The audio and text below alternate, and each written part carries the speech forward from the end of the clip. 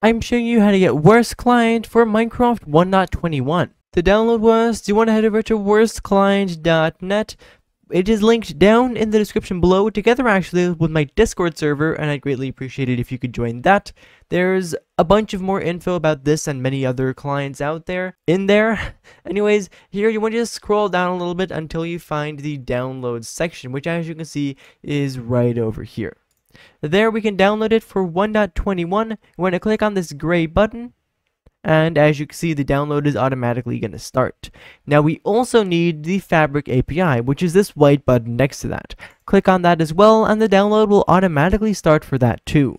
Now, as you're probably able to gather by the fact that you needed to download the Fabric API, you do need Fabric to be able to use Wurst. If you don't have it yet, or you're not sure how to get it, I will link it down in the description below.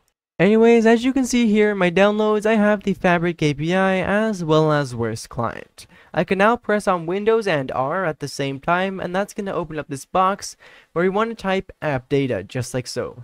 Hit OK or click enter, and that's going to open up this folder right here.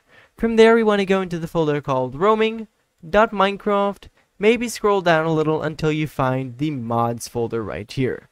Inside of that mods folder, we want to drag Wurst Client as well as the Fabric API, just like so.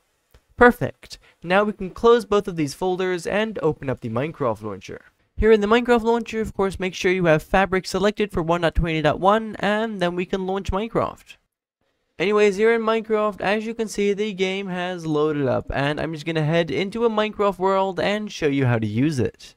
So here inside of Minecraft, you'll notice the Wurst watermark on your screen already. And so the basics of this client I'm going to explain to you right now. And if you want a full in-depth tutorial that covers literally everything about this client, then I will link that down in the description below.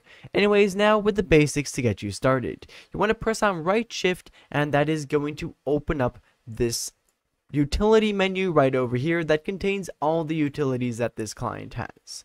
You can also use right control, and that is going to bring up this alternate one right over here.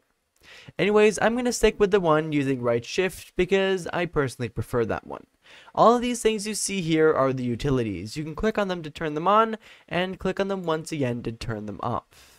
Then you can actually also click on the green arrow, and as you can see, what that's going to do is give you a customization menu for this specific utility. In this case, it's aim assist, and as you can see, I have a whole customization menu. I can hover above these, and it's going to give me a brief description, as you can see, and they'll all display on the left.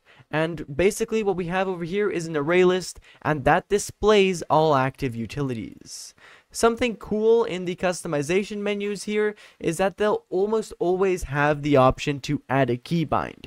As you can see, it's always at the very bottom. Here I can in this case add a keybind for aim assist by clicking on the green plus.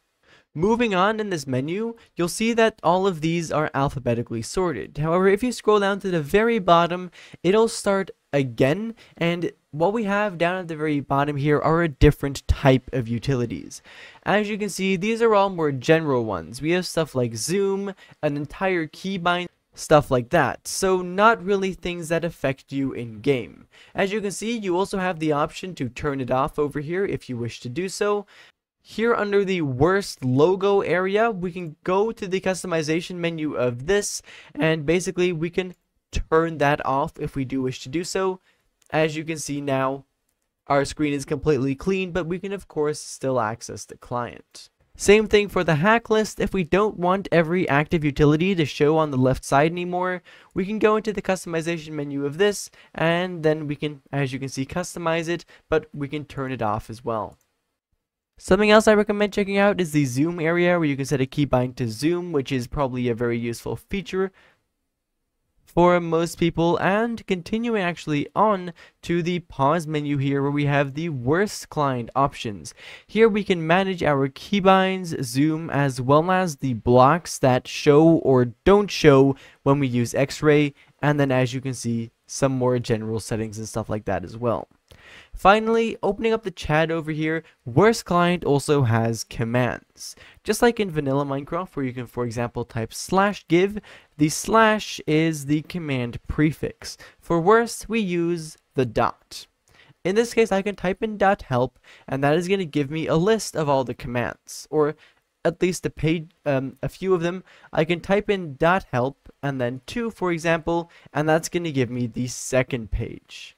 These are all commands over here. You can actually find them in this menu as well. Once again, they'll all be prefixed with the dot. If you hover above them here, you'll get a brief description. If you're still not sure what they do, or you don't want to go into that menu, like, let's take the .bind command, for example. I don't know how to use .bind, I don't know anything about it, so I can type .bind in chat, and as you can see, it's going to give me the exact way how to use this, the multiple uses, as well as a description talking about what you can achieve with this. Anyways, basically, that was that. There's not much more I need to tell you guys to get you started. Once again, if you want a full in-depth tutorial, then that is going to be linked down in the description below. For right now, though, thank you ever so much for watching, and I hope to see you again in the next one. Bye-bye.